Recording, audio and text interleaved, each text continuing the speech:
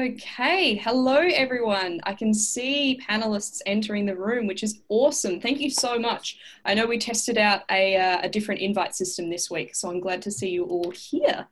So I wanted to say good morning, everyone, and I hope you're having a wonderful Friday thus far. Thank you all for joining us before the weekend. I think we're going to have a really exciting webinar this morning. So if you've attended one of our webinars in the past, welcome back. And to any new attendees, I want to say a big welcome.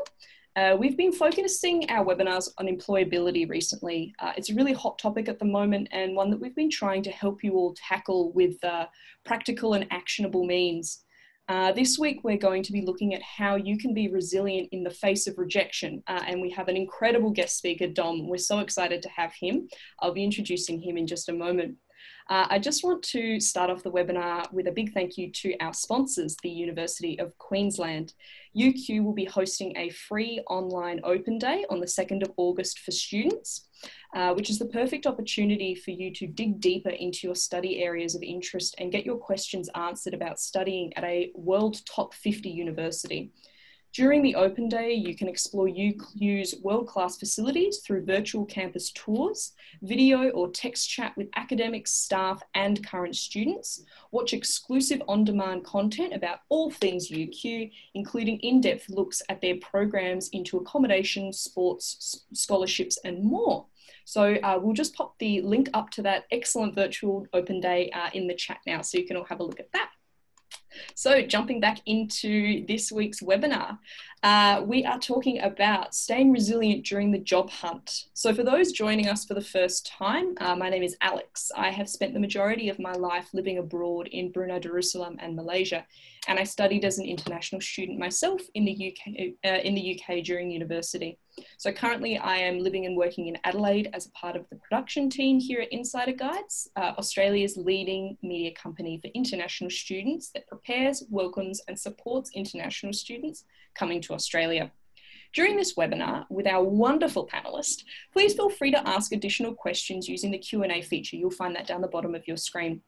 We'll answer as many of these as we can, both during the webinar and then with a Q&A session at the end if we have time, but we won't be able to answer any questions that are specific to your circumstances, so try and make the questions as broad as possible.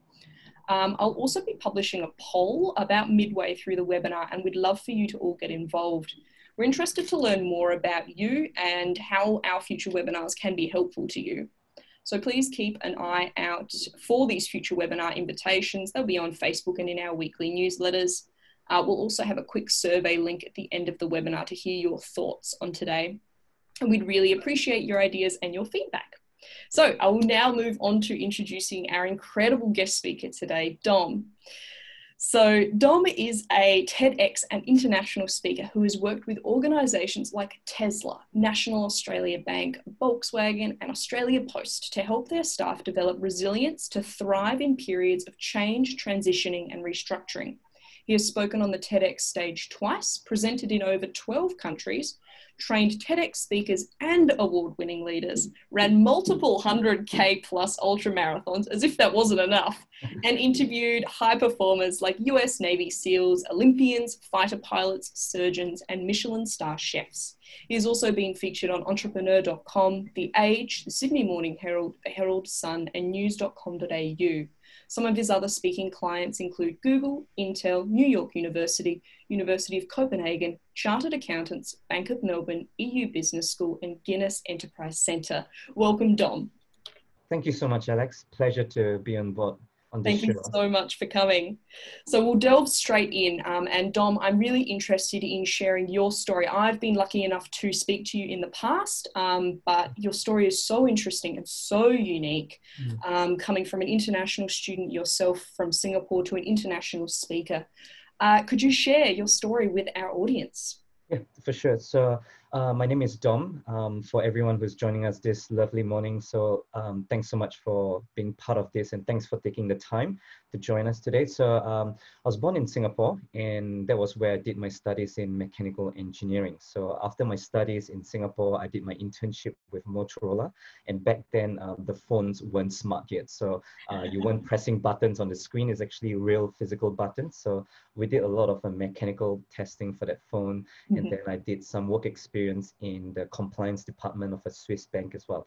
So come February 2011, I've decided to come over to Melbourne to do my postgraduate studies. So that was when I did my master's in engineering management, as well as a graduate diploma in business.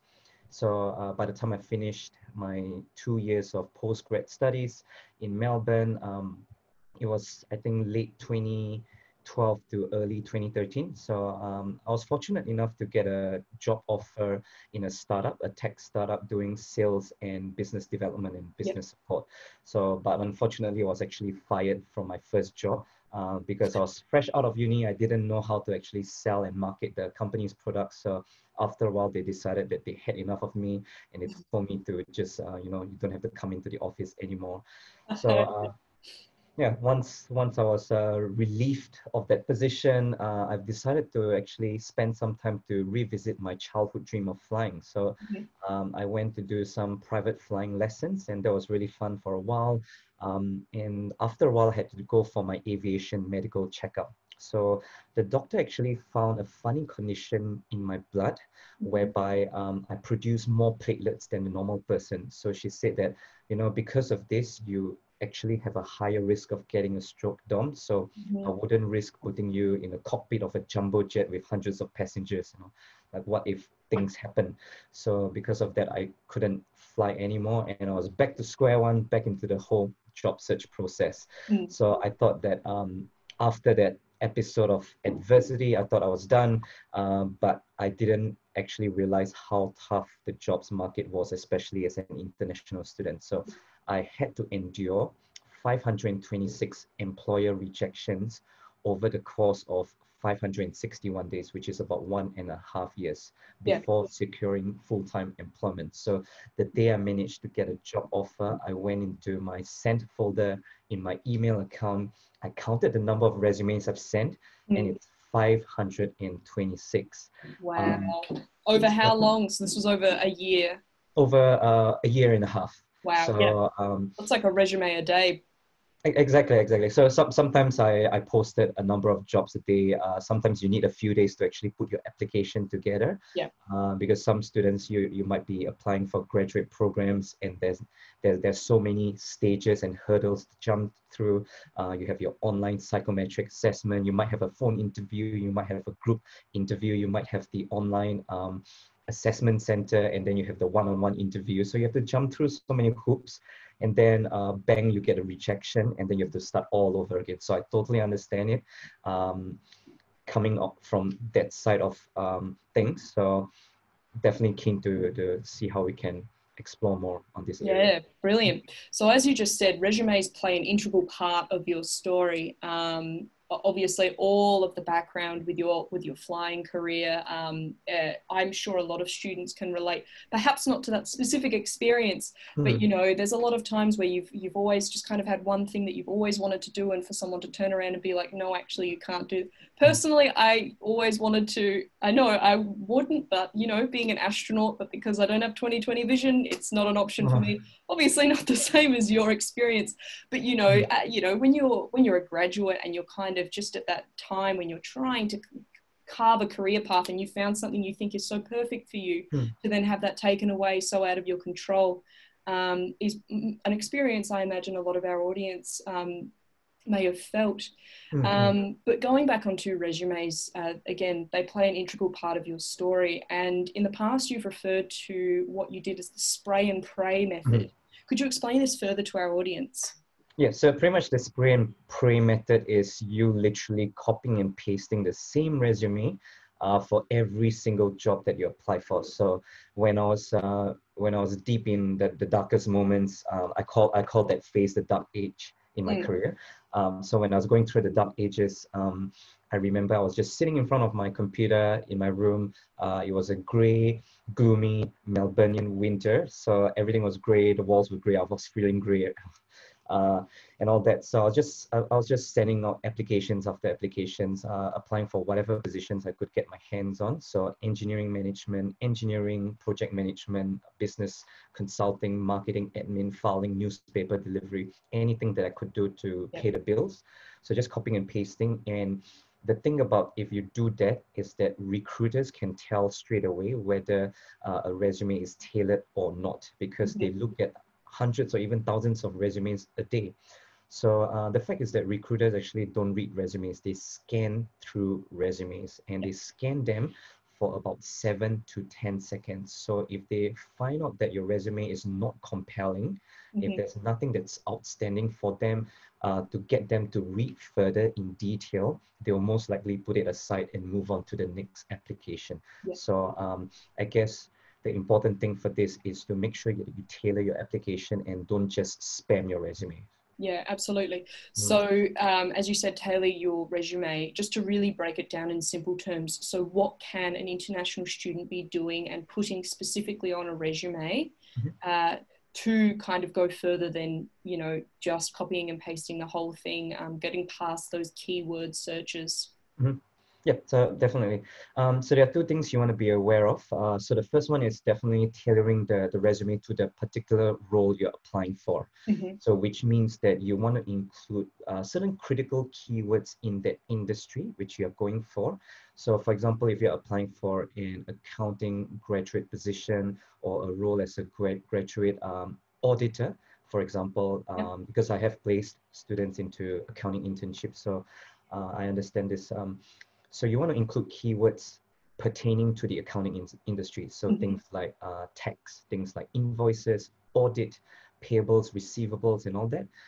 If you're applying for a position, for example, as a data scientist or a data analyst, you want to include keywords like Python, R, Microsoft Power BI, Tableau, visualizations, heat maps, and all that, because those are keywords which industry professionals are very well familiar with.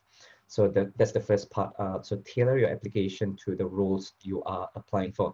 The next one is that you want to ensure that your work experience in your resume, they are both specific and quantifiable, right? So what we mean by this is, for example, if you've worked in 7-Eleven or you've worked in Macca's before, talk about specifically what did you do? Did you serve customers? Did you wait on tables? Did you handle the till? Did you, as a supervisor, did you help with the shift management? Did you train new junior staff? And if so, quantify them. So how many customers do you serve per day, per hour, per shift, for example? So maybe you usually on average, you wait on about 15 to 20 tables per day. You serve about maybe 250 to 500 customers a day. Maybe you handle about $5,000 of cash per day. So the more specific it is, the more measurable it is, the more credible it will be. Yeah, absolutely. And as you just mentioned, for students that are putting together a resume, you can put down things that you're just taking as a job. They might be you might not think that they are steps to furthering your career if you are working in a fast food industry or if you're working in retail. But it's the skills that you're gaining from that and the way that you can, again, as you said, Dom, quantify what you're doing that is what's going to be impressive to employers, rather than just saying, you know, I used to, you know, I worked in retail. Then you can be like, I've gained customer service skills. I've gained money handling skills. Excellent. Exactly. So to just add on your point is that you need to be able to, as much as you can, provide proof and evidence of you demonstrating those skills and putting them into practice, because anyone can say that they're a great team player, but how so? Anyone can say that they can perform under pressure, they are a good they're a hardworking person, they go the extra mile, but give us some examples to detail why and how. Yeah. We've had this question in the past from students and we haven't gotten to it in a webinar. So we've had some students asking about the perfect length of a resume.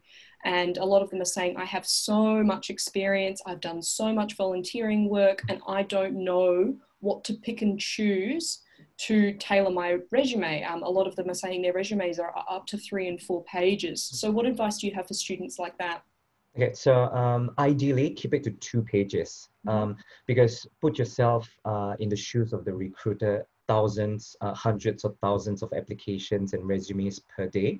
So if you give them an essay, you are actually, it's not working in your favor. So give them something that's clean, professional, and scannable. You don't want it to have funky and exotic fonts. You want the layout to be consistent and professional. You also don't want it to be too long. So 2 pages is ideal if you have to stretch it 3, but please do not go further than that. Brilliant. So do you have any helpful resources for students that they can use to when they're building a resume, or when they've got a base resume and they want to start tailoring it to a specific role or application? Do you have any resources you can offer? So for sure. So do check with the career service in your respective university, because every university should have an established careers service to a certain extent, and they have full-time staff there who are just dedicated to help you to increase your employability and increase your edge in a job search. So whether you're a current student or a fresh graduate, see if you can tap into those resources, because that is something that's easily and readily available. That's the lowest hanging fruit, so go for it.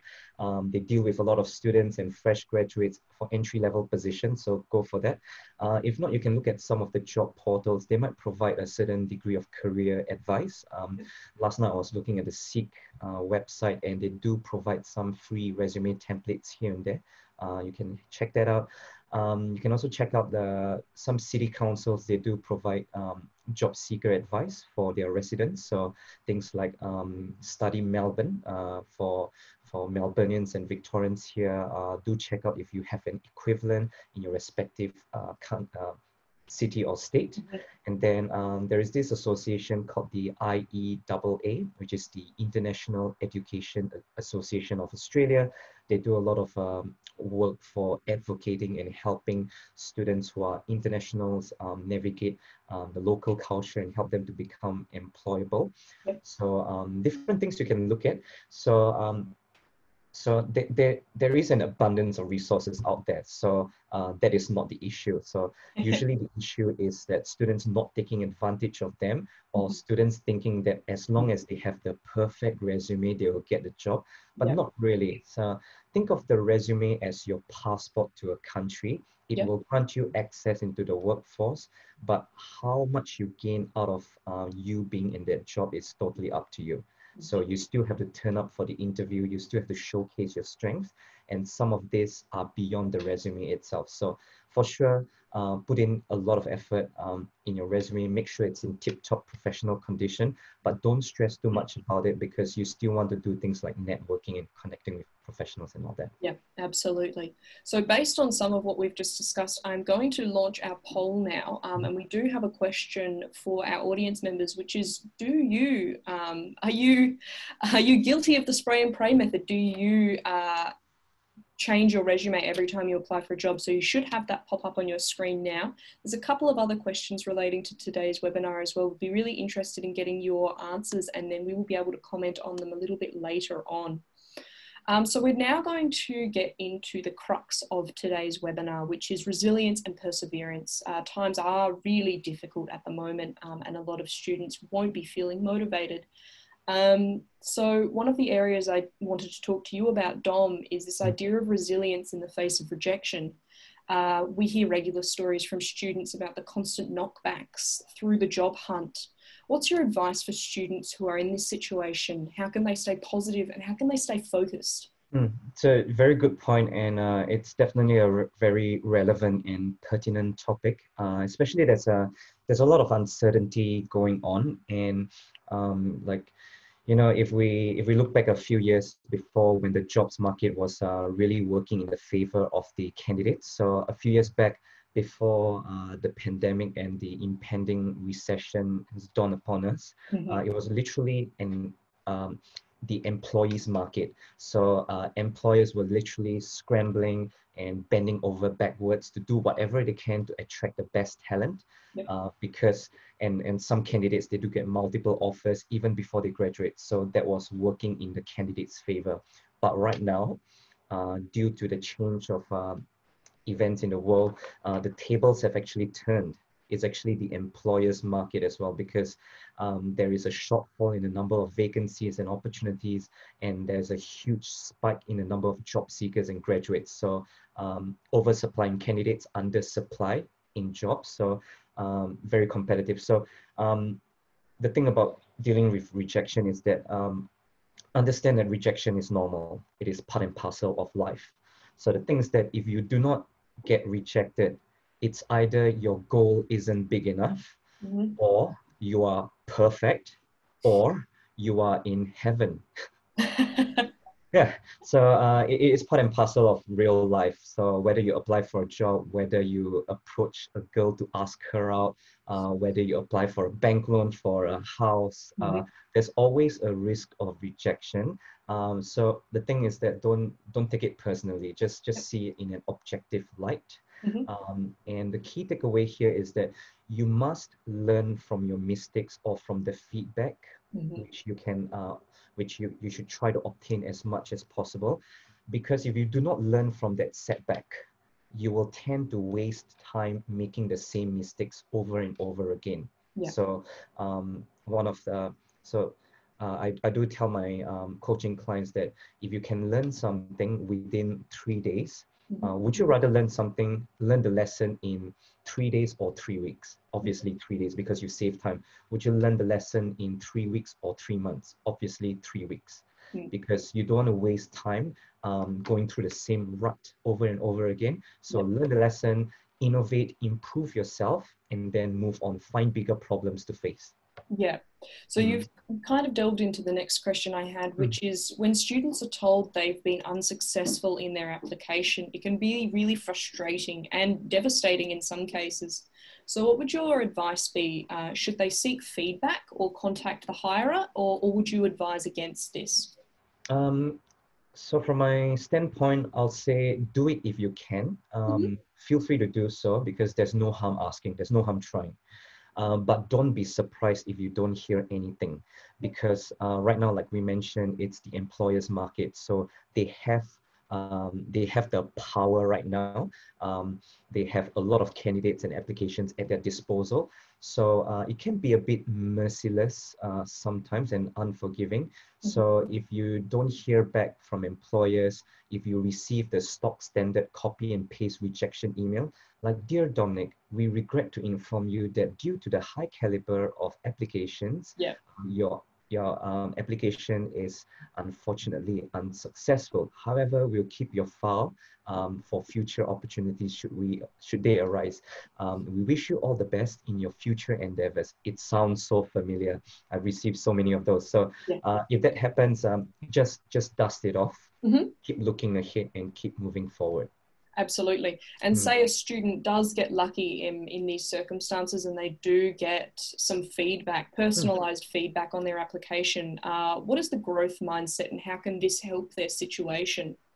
Exactly. So adopting the growth mindset is really important, because one of the biggest mistakes job seekers make during the job search process is that they spend all of their waking hours looking for work. So I Mhm. know that a lot of people say that if you are jobless, your job is to find a job. To a certain extent, yes. But imagine if you are spending 6 months, if you are required to um, spend 6 months looking for a job, and all you do is sit in front of your laptop, look at Seek, and apply for jobs day in and day out. Think about how your personality will be after maybe just give it 1 week. You know, the brain gets musty, your skills get a bit rusty, you might actually be a bit socially awkward after a while. And, and because if you don't practice your technical skills, you might forget certain bits and pieces. Yeah. So my best advice is make sure you evolve yourself during the job search. So yes, apply for jobs and all that. Apply for part-time roles, things that just get some cash in to pay the bills and pay the rent. There is no shame in that. Go for it. Yep. So while applying for careers in your field, you also want to do things like networking with industry professionals, connecting with employers, coming on online events like this, engaging with the speakers, presenters, and all that, beefing up your LinkedIn profile, volunteering even in an online capacity, working on your technical skills. So even for, I know I've spoken to a lot of IT students. Mhm. There's so many things you can do. You can maybe take a short course on Coursera or Udemy on machine learning, AI, robotics, cybersecurity, and all that. So just to keep your mind sharp and going. So that is really important. Yep. Because Absolutely. if you don't do that, you might be stuck in your little bubble. So you receive rejection after rejection, and then your mind can easily go down this negative downward spiral. So do not go there. Yes, yes.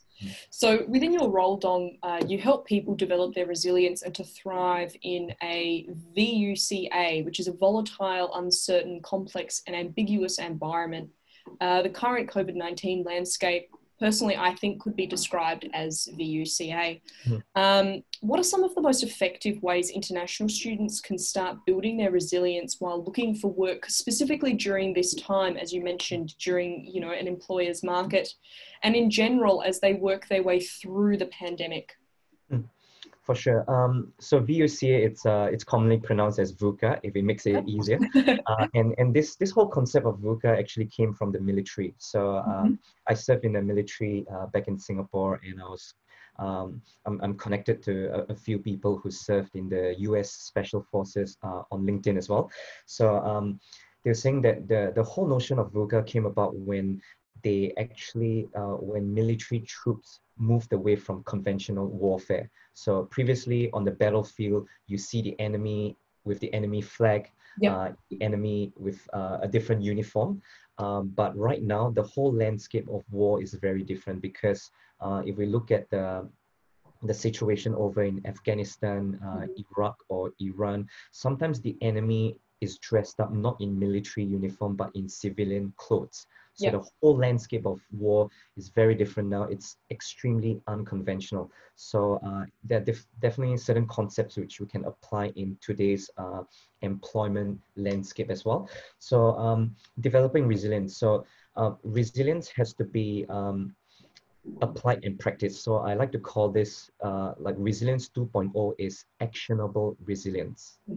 So you need to apply it, you need to practice it. So a great example for this is to actually, when you are going through a very challenging job search period, you need to constantly set yourself stretch and massive goals.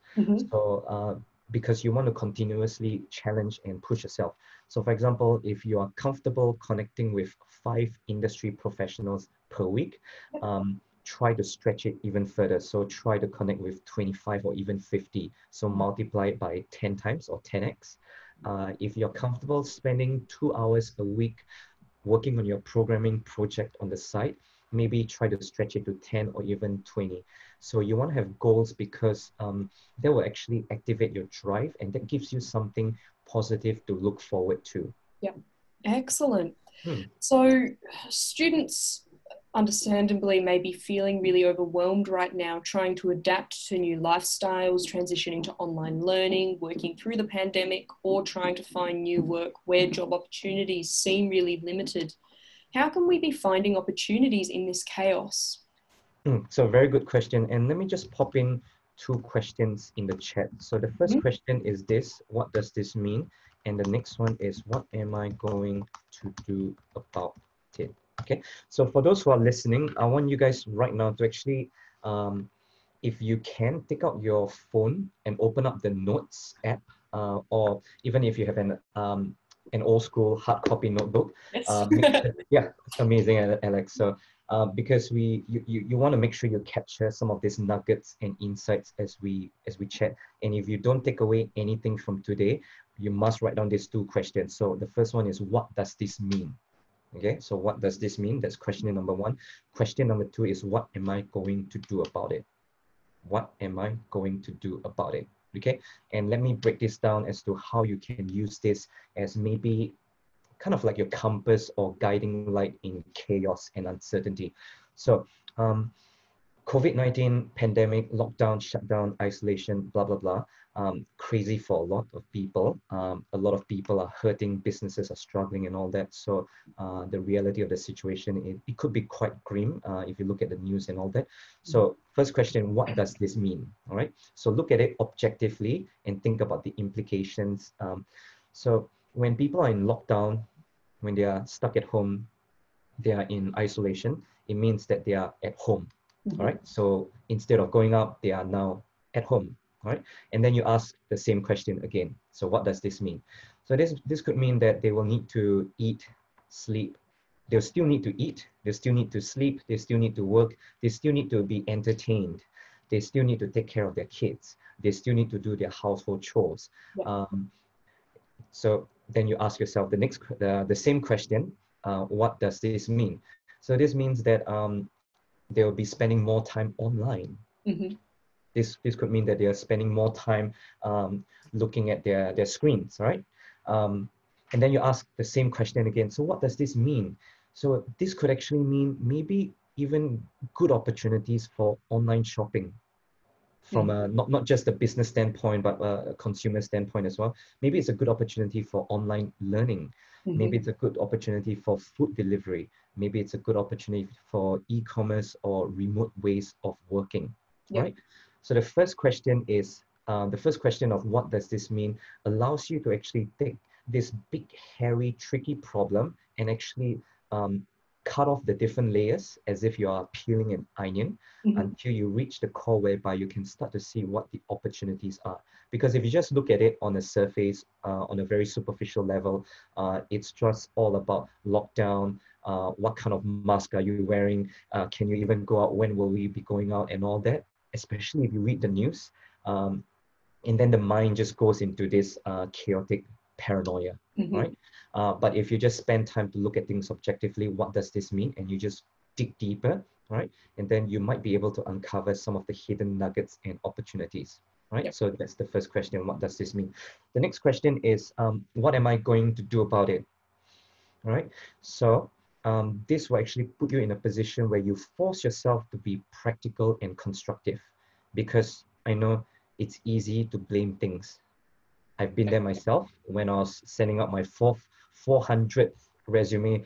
I was just like, okay, is it my parents' fault? Is it the government's fault? Is it the economy's fault? Is it my university's fault and all that? It's easy to point a finger and all that. But when you ask yourself, what am I going to do about it? Then you start to think about, are there any resources I can get my hands on? Are Mm-hmm. there any things I can work to improve my skills? Yep. Are there anything, is there anyone I can connect with to give me some encouragement and empowerment to help me think bigger, even when everything else is going crazy? So first question is, what does this mean? Second question is, what am I going to do about it? Very, Yep. very important. Yep, fantastic. So we've had a question here in our Q&A from Lucy. And she's saying that many jobs at the moment are looking for citizens and residents of Australia. Some of them clearly state it. Others ask you from the beginning what your passport is or what visa you have.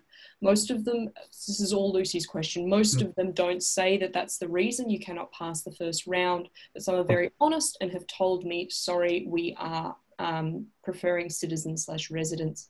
So how can an international student overcome this kind of scenario? And she's followed that up and said that she is planning to apply for a postgraduate visa for 2 years. Is it worth telling employers that? I understand that that's her particular circumstance, but I understand there's probably a range of our audience that maybe aren't considering staying in Australia after their studies have ended, but are still looking for work at the moment and might be struggling due to their background. Okay, so let me just be very frank and honest, because I can speak from experience. So I know that it sucks. And I've been there myself. When I was studying, to tell you my story, when I was still going through uni, I went to this careers fair that was held in, I think, Wilson's Hall, that's in Carlton Gardens. So when you go in there and you see the employees with their booths, it's so brutal a few years back, whereby literally they had this cardboard panel and with 3 check boxes. The first check box is Australian citizens. The second check box is permanent residents. The third check box is international students. 9 out of 10 employers only have the first 2 check boxes. So that is how hard and how harsh it is. So I can speak from experience, totally understand how some of our friends in the audience are feeling. So certain things are beyond your control. I've spoken to employers in the big top tier firms and all that, and some of them, they they truly want to empathize and help international students because they see the potential, definitely. But it's because that recruitment or hiring decision is not made by them. It is made by head office, and they don't have any control about it. So in that case, it is pretty much beyond our control. Don't stress, look elsewhere. All right. So one piece of advice I give to international students is don't just look at top tier firms, look at the mid tiers as well as the smaller companies, because some of them you might be surprised they might be actually more flexible in their hiring policies, because they are the ones who can make the decisions. They are the ones who are a bit more flexible than their multinational counterparts. So feel free to reach out to them. Also, consider reaching out to startups, because they can literally do anything. And some of startups, they have received funding, so they might be able to pay you and you can get experience. You'll be able to work on a range of projects to really utilize your skills rather than being shoved in a box somewhere in a huge corporation. So think about the different opportunities available.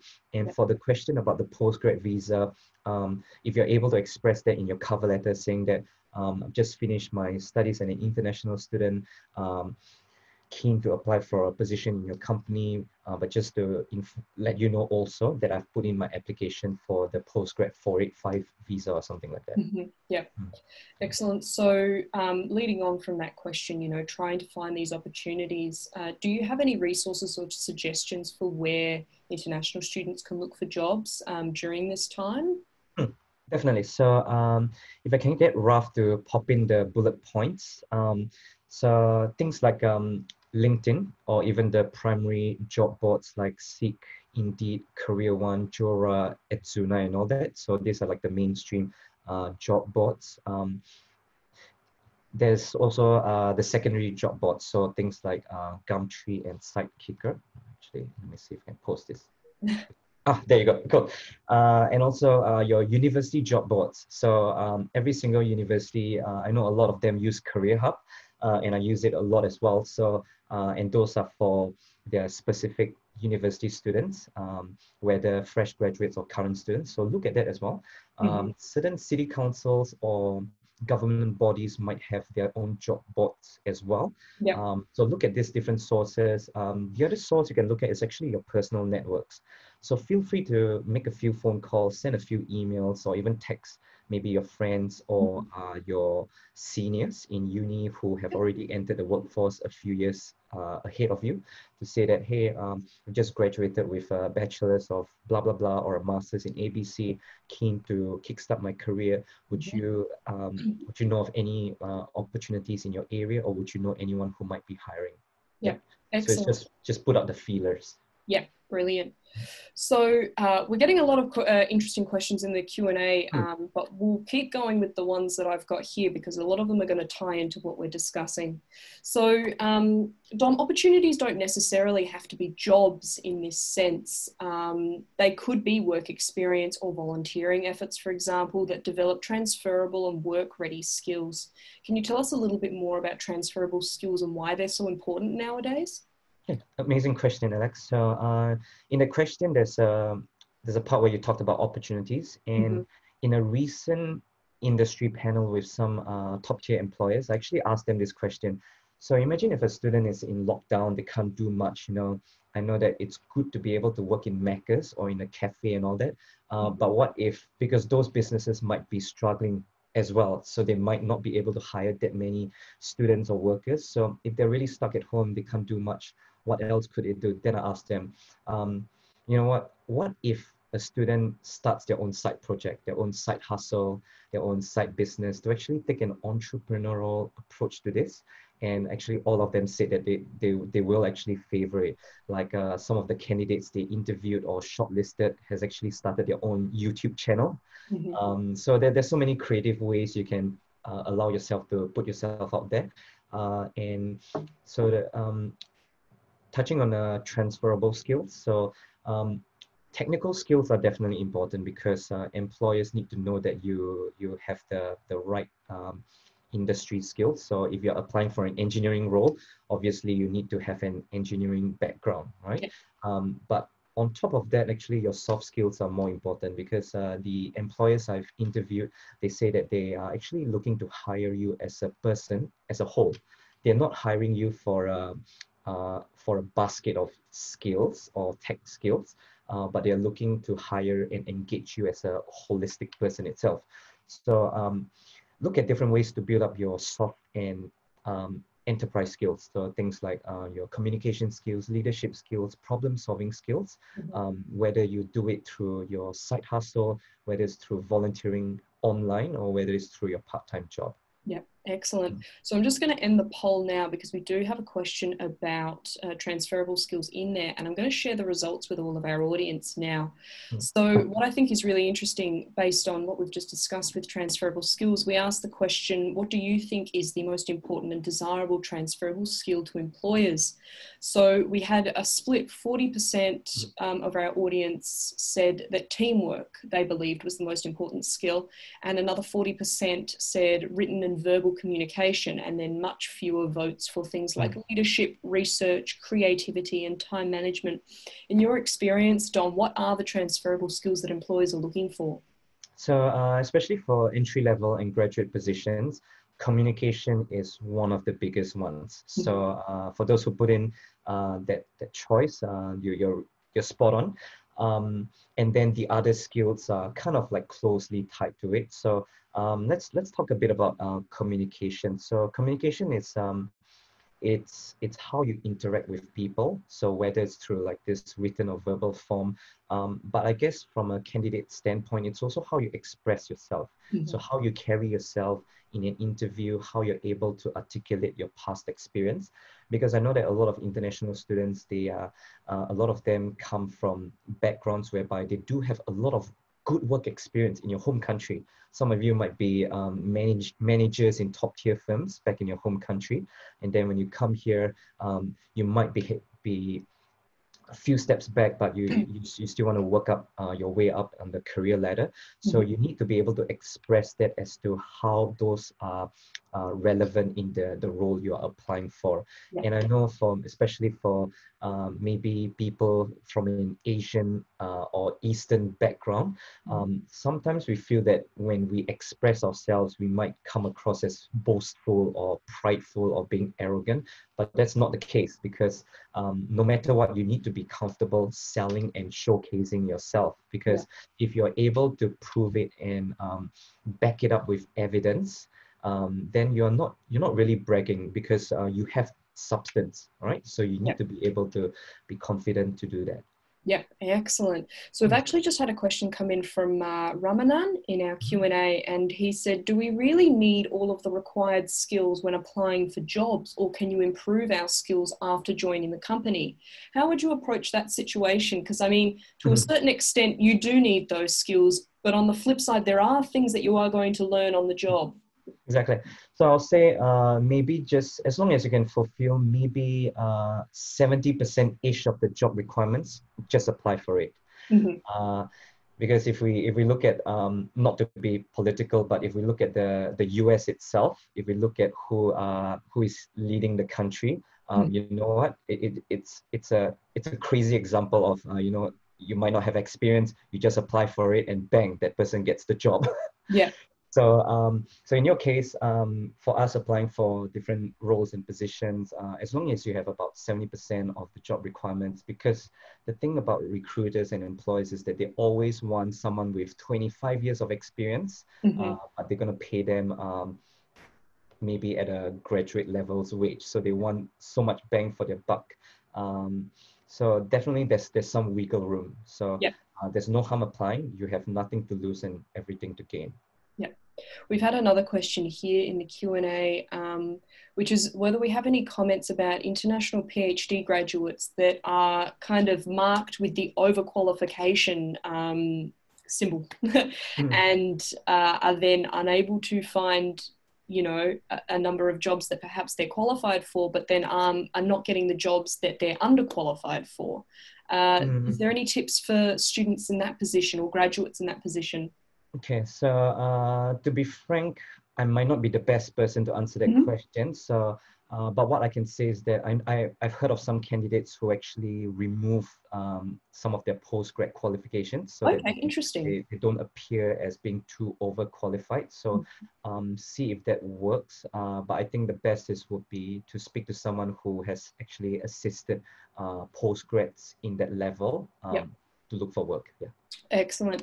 And just one more question on resumes that's popped up, which is, should international students be including lecturers and local friends as referees if they've already included previous employers?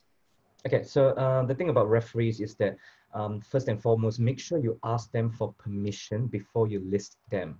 Some international students whom I've spoken with or mentored, they just put in anyone who they've worked with before without even asking them. So make sure that so ideally, you want someone who is of a more senior level. So someone who's a team leader, a supervisor or manager, someone in your most recent job. That would be amazing. Yep. Right. So if you work in Macca's, obviously maybe your shift supervisor or even the manager of that chain or that restaurant, that would be good. If you don't really have much work experience, maybe if you have volunteered in a not-for-profit, you can put your supervisor's details. If you don't have that, then maybe your supervising lecturer for some of your projects, that could be another one as well. So make sure you ask them for permission. That's very important. Yes. Yeah. You don't want them to get a phone call saying, we'd like to discuss this person, and they can't remember who you are and they don't know what it's about. Yeah. Exactly, yeah. So, Dom, on your website, you mentioned global-mindedness and how understanding mega trends can put you in a better position to embrace change and then ultimately improve your resilience. What sort of mega trends should international students be preparing themselves for, and how? So I won't go into those mega trends too much right now. Okay. I'll just give a brief overview, and Sure. we'll maybe talk about what we can do about it. So I always like to be practical and actionable. So some of the good mega trends are things like people are living longer, people are on general getting wealthier, people are also becoming more connected. So we live in a digital world. The world is becoming more and more connected. Countries actually literally becoming borderless. So that's really good. You can connect to anyone from the comfort of your own home. I won't be surprised if we have some guests from overseas as well. So those are the good mega trends. The not so good mega trends are what I call the 4 horsemen of the employment apocalypse. I just came up with this phrase last night. So the first horseman is AI and automation. The second horseman is the gig economy and outsourcing. The third horseman is the volatile and hyper-competitive marketplace. All right. And the fourth horseman is financial insecurity. Yeah. So if we look at things, the good side and not so good side, we can see that AI and automation can threaten people's careers and livelihoods, especially if they're doing tasks which are very repetitive and pretty much low level, non-cognitive functions and all that. So if you look at things on a broader scale, definitely it's good to have a certain degree of digital literacy and tech skills.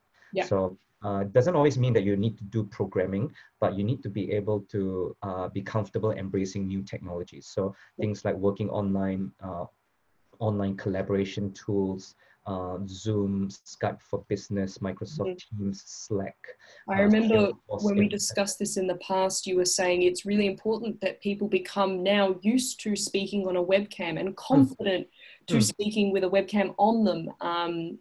Exactly. Yeah, you were saying that's an important skill that we're needing more nowadays. Exactly. Yes, that's right. So, for example, if you are a student, you're navigating your way through this whole job search. When you go onto an online event, and if there's a chance for you to be visible, do, if possible, reveal yourself on the webcam and unmute yourself. So, literally put a face to the name, because if you are just if you shut off your webcam and all that, you're pretty much just another name in the crowd. So you're literally being invisible. So make sure you build up your digital footprint, your online personal brand, a good LinkedIn profile, as well as your online presence. Yeah, Mm. excellent. Mm. And so we'll now jump to the last question that I've got, but then we've got some Q&A ones I'd like to go through, which is, Dom, how can international students find motivation during this time, motivation to keep them going? So sometimes I know motivation can be in short supply. Like even before COVID-19, sometimes I was waking up in the morning at about 5 or 5:30 just to do a workout in 5-degree winter weather. Not really motivating, especially when it's nice, warm, and comfy in your bed. So the whole thing about this is don't find motivation, all right? So put that aside, but instead make a decision. Make a decision and a commitment that you will thrive and prosper during this period of time. All right. So make up your mind that whatever happens, come hell or high water, you will find a way to succeed and you will be successful. All right. So make sure that is your internal voice. You set that as your default first before you go into the world.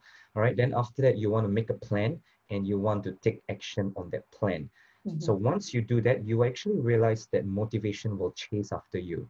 Because once so this is the power of momentum. Once you get things going, once you go to your first online event, you feel a bit inspired, and then you reach out to more professionals, you manage to secure a virtual coffee with them, you go on the virtual coffee, you get new industry insights, you get more ideas on how to work on your side projects, you work on your side projects, you build up your skills, you are more attractive to employers. So it's a good upward spiral. So use the power of momentum to your benefit and to your advantage. So what I want to mention is that for those who are listening, there will be a time for you to take action. You know, I can talk as much as I want until the cows come home, but at the end of the day, the ball will be in your court. So if you are serious and committed about your own career success, I'm actually organizing a webinar coming up just next week where I'll be talking about practical tips on how I managed to secure employment in just 8 days and how you can stand out from the crowd amongst many other things. So if we can share that. Yep. Absolutely. So I have a slide up on the screen for everyone, and we'll be putting the link in the chat now. So make sure to jot that down and join this incredible webinar again with Dom. We've just gotten a question in the Q&A as well from Megan, and she's saying she's really struggling with a starting off point. So she's got her degree. She's struggling to even find work in the fast food industry. And I think attending a webinar like this with Dom is a really good step in the right direction. It is about furthering your knowledge. So hopefully everyone's had a chance to look at that quickly. Yep, excellent. So just a couple more questions from the Q&A that I've found, and they're in a similar vein here, Dom. So Morel said she just needs tips for feeling overwhelmed at this time. And another anonymous participant said, how do you deal with your dreams getting crushed by reality? Which is something we kind of touched on at the beginning. So we're talking about motivation and we're talking about resilience, but I think it's also important for our audience to know you can take a step back, and you might need to do that. Just collect yourself, and there are support services out there. If you need help with your mental health, there are people to talk to. There's help out there. You just might need to find it, or tell someone that you're looking for it. Help is not going to come to you. You need to go and ask for it. Do you have any other advice you have for students that might be feeling this way, just really overwhelmed? So the thing about overwhelm is that this is a bit about my opinion on mindfulness. This is my opinion. So mindfulness must be seen as two sides of the coin, all right, or two sides of a dollar bill. Because if the dollar bill only has one side, it is invalid. It has no value. All right. So on one side, it is self-care, right, whereby you rest, you recover, you meditate, and all that. Right. So you take care of yourself. That's really important. Sleep well, eat well, take care of yourself mentally, physically, spiritually, everything else. All right. But on the other side, which some people don't mention, is actually self-exertion. Mhm. You need to stretch yourself, you need to exercise yourself, you need to step out of your comfort zone, you need to be able to embrace the pain of rejection, embrace adversity, because that's literally how you build up your muscles physically. You know, when you go to the gym, you actually, when you lift weights which you haven't lifted before, or do more reps which you haven't done before, or when you're running, you go further than you haven't haven't done before. Your muscle fibers actually get destroyed. And that's a good thing, because after a few days, they actually regenerate and they're stronger than before. Mhm. So the thing about overwhelm is, do what you need to do. If you feel that you need to take a break after a long day, do take a break, all right? Yep. But don't give up. Always put one foot ahead of the other, all right? Yep. This brings me to something which I really want to share with you. Give me 2 seconds. Let me grab something. Yeah, sure. Okay. So, you know, when we talk about my childhood dreams being shattered, what actually helped me to go through things was, when I was in the pits of the job hunt. Mhm. Um, I remember my parents coming over to from Singapore to Melbourne, and we were in this restaurant. We were just having dinner, and then I was literally so depressed, so discouraged, so desperate even. And I just told my mom, you know what? Um, just give me any job, anything that can pay the bills, I'll take anything. And then my mom just told me, you know what, don't just think of yourself, don't just think about paying the rent, because you need to think bigger than that. You need to think about building up a respectable career for yourself. You need to think about being able to support your future family down the road. So like, quit this whining and complaining. So she literally woke my idea up. And from that moment, I made the decision that I'll never want to disappoint mom ever again. So this is something I want to show you. Yep. This is actually a careers magazine which I started during the job hunt itself. No magazine experience, no publishing experience, no design experience at all. So because at that point of time, I knew that other students were struggling to find work as well. So through that magazine, we managed to interview a number of industry experts, and we were actually able to reach about 3,000 to 4,000 uni students in just 6 months.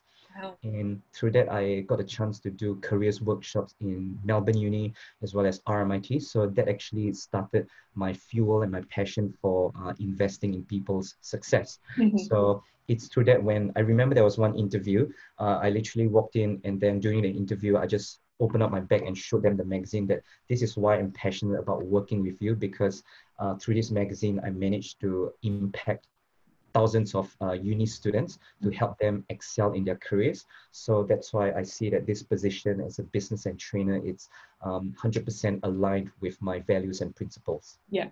Excellent. So what Hmm. a brilliant cumulative Hmm. note to end on there, Dom. I want to extend an enormous thank you to you and to everyone that's attended today. I'm sure our audience are feeling really inspired by your story and will come away with a range of not only practical and actionable job hunt advice, but, advice on, as you said, taking a step back and allowing those muscles to regenerate. It's a really difficult time, and we understand that and we appreciate that. So you need to take care of yourselves. I'd also like to once again thank our sponsors, the University of Queensland. We've included a link to their online open day in the chat, so make sure to register if you are interested in that. The resources that we've shared today will all be made available on the Insider Guides website, along with the webinar recordings. So we had someone that had to leave earlier on, and I'm sure they'd love to catch up on this. They mentioned that they were having a great time, but unfortunately, life gets in the way of things like webinars. So share the webinar recording. If you have friends that you know are struggling with things that we've discussed today, people that are feeling overwhelmed and just need a bit of advice, then please feel free to share it with your friends. If there's anything that you'd like to go back and rewatch, take notes, as Dom said, get a pen and paper, take notes on everything we've been discussing. We've also got a huge range of useful articles and employability interviews with Dom as well on our website, so you can check them out while you are there. Next week's webinar is going to be all about building a business as an international student, and we'll be speaking to Paula Mills, the CEO of the Academy of Entrepreneurs, and Rita Doe, a former international student and founder of Paxi. So we will details about that will come out on our social media and on our website. So keep an eye out if that's something that you want to pursue. I just want to extend another huge thank you to Dom for all of the time that you've given us, and make sure that everyone here is signing up for Dom's webinar. Again, the link is in the chat, so make sure to jot that down. Or I assume, Dom, they can check out your website or your Facebook. Yeah, so do connect with LinkedIn. And then if you have any questions, drop me a line, drop me a message, and we can go from there. So stay in touch, stay connected to your future, because you know what, your future can always and will always be bigger and brighter than your past and present combined. It's a lovely thing to end on there. Thank you so much, Dom. So everyone, take that into the weekend with you, and have an excellent week. We'll see you next week. Bye, everyone. Thank you.